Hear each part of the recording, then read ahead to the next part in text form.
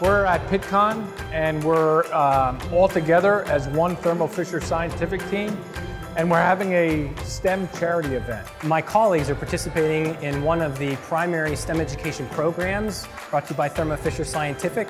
Our colleagues are getting engaged in the community by creating STEM credible kits. They're safety kits that will be donated to the local schools here in Florida. Tonight's event is unique a number of ways.